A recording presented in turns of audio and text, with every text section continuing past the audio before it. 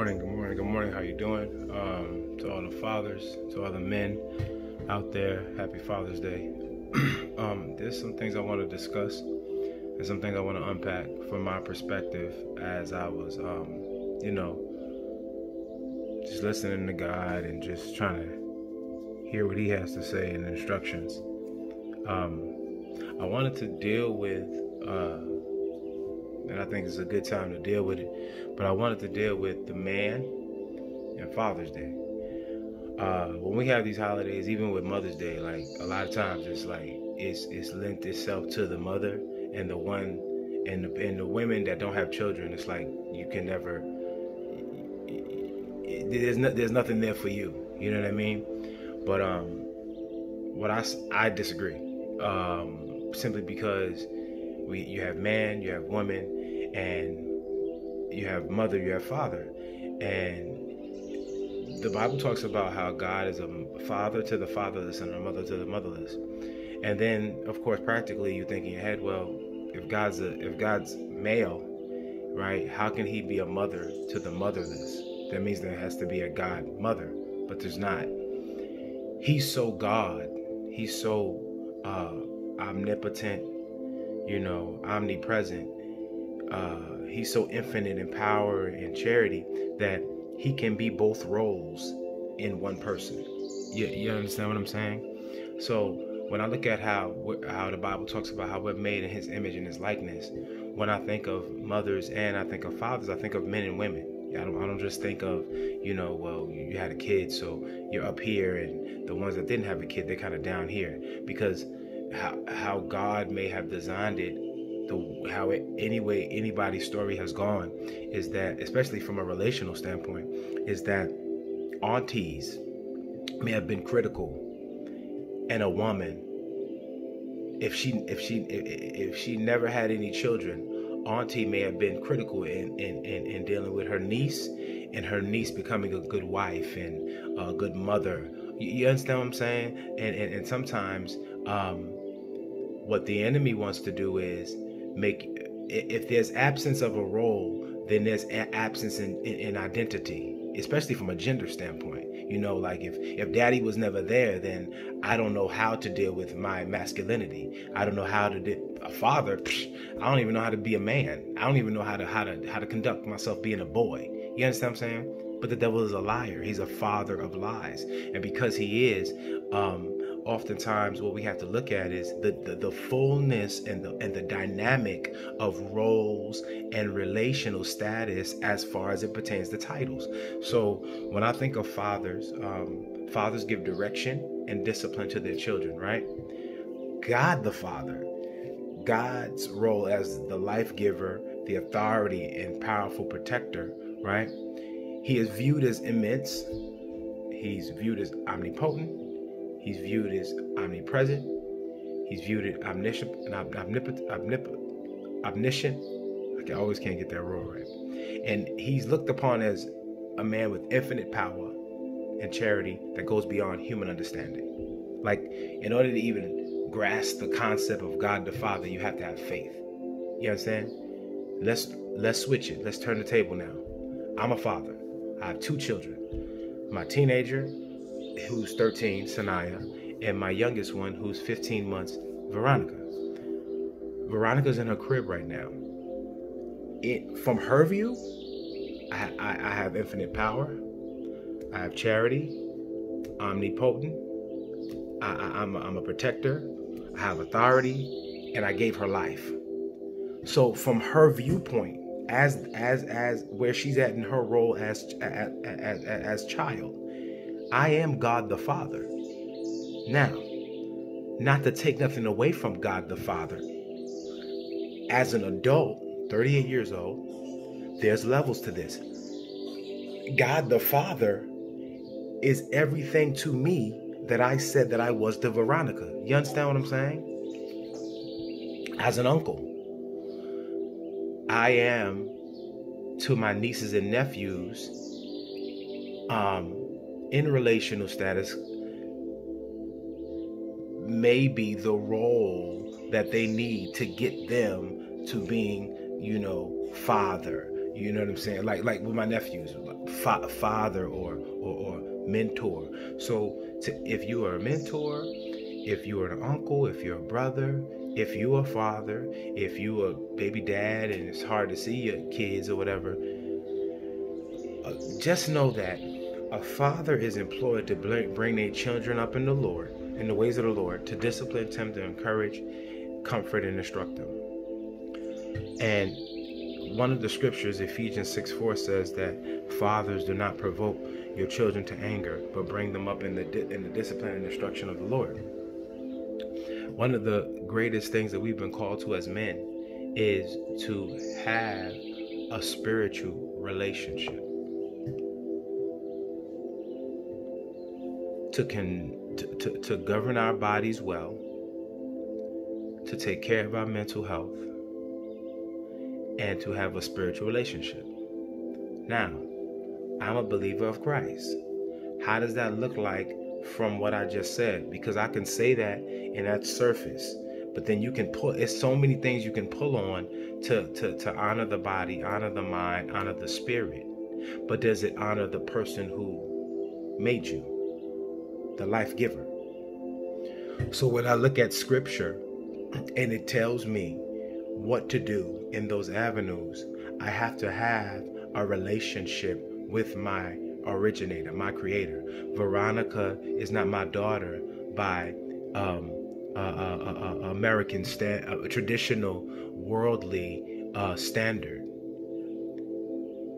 We have to have some kind of relationship. Check this out. Even if we don't want to have a relationship, we'll still have a relationship because she will be affected by how much I invest and how much I don't. I haven't seen my father in 25 years. Now, there's been several powerful men of God as well, too. Not just men, but influences that have helped me at where I'm at now to give back to not only my children, but my nephews, a teenager, a man in my peer group, whatever, because at the core of who I am, I realize in Christ, I am a father. I am of male influence. I am of direction and discipline. I even have to govern in self-leadership. I have to govern the child in me. I have to raise the child up in me in maturity. I have to not be so adult-like that I'm not childlike under the gaze of the Father. You understand what I'm saying? So when Ephesians 6:4 talks about fathers, do not provoke your children to anger. And then I stop there and I think about, well, there's another scripture that says, be angry but sin not. But when I think about the both parallels, I say to myself, okay, the be angry and sin not part must be the maturity, you know what I'm saying, of being childlike. This right here, the beginning of Ephesians 6:4, must be that the child maybe be on milk. You know what I'm saying? Maybe have to really govern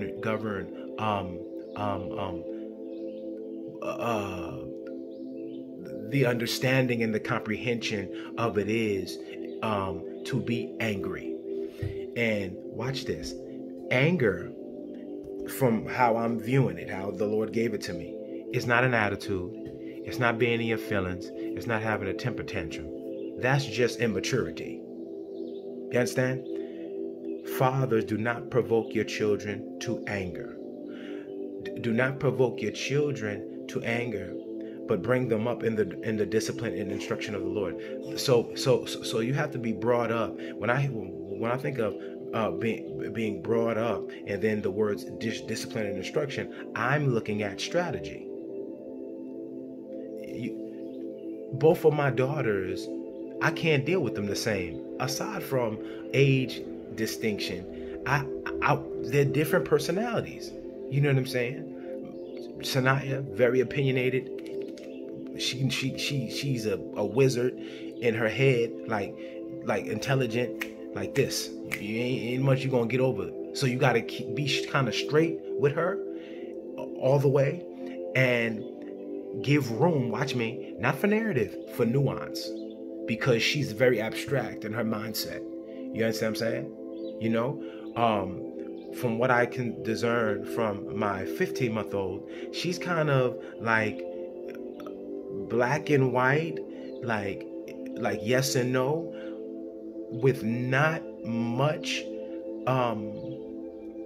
gray area, but her passion leads her into, like, if it's no, it's all the way no. Like don't do that, and then she'll go do it, and then when you chastise her, it's like passion, like temper tantrum. On the other side, when it's yes, it's all the way yes.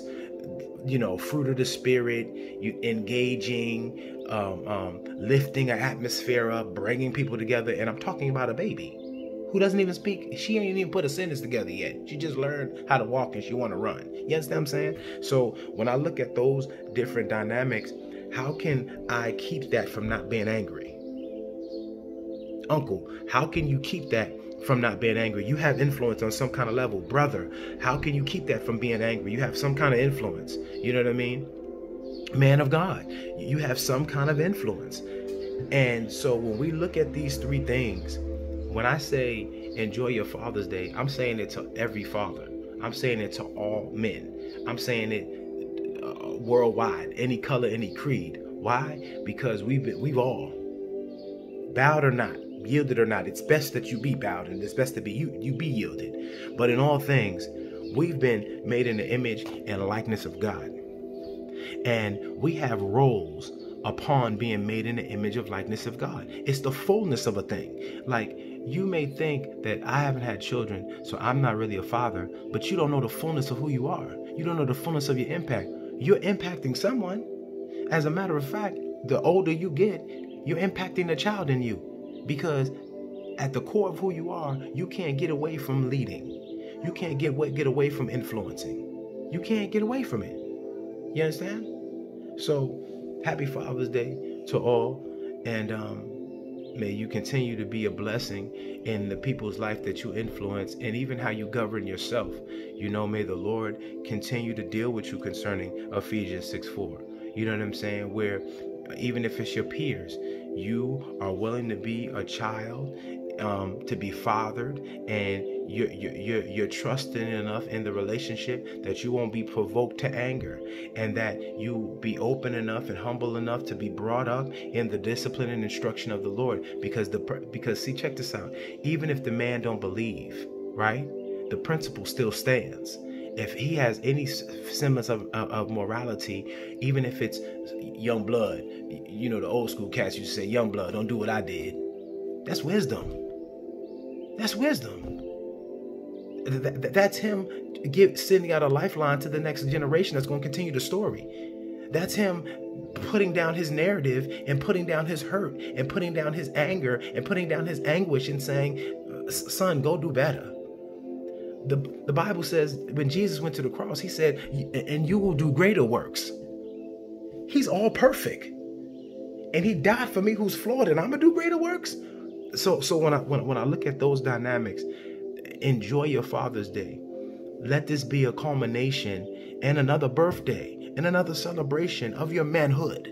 Whether you're 5, being fathered, and you're learning, or you're 25, and your uncle, and you just love your nephews, and nieces.